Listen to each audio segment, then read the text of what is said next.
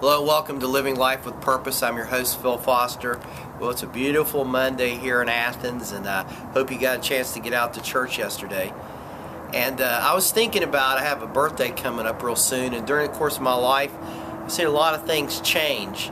And I take great comfort in that verse in Hebrews 13 that says, Jesus Christ, the same yesterday, today, and forever.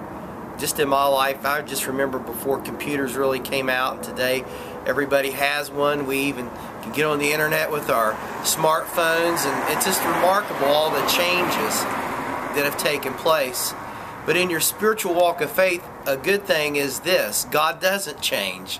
Change in our life is not always bad, but we don't always know what to expect. We don't know what the future holds.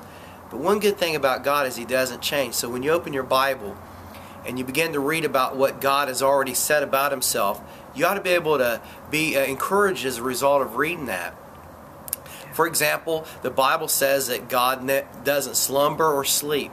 What that says to me is that any time of the day I can call out to God through prayer, and He's going to be there to hear what I have to say. And the Bible also teaches us that God answers prayer.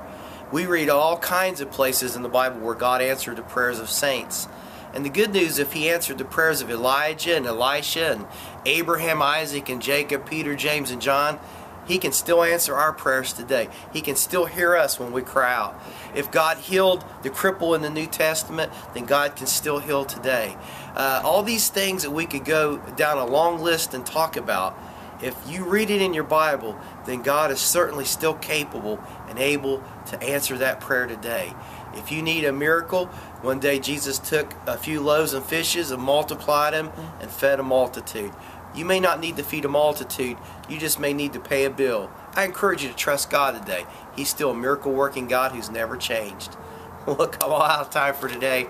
So till we get together, Mark, may God bless you, and hey, have a great day.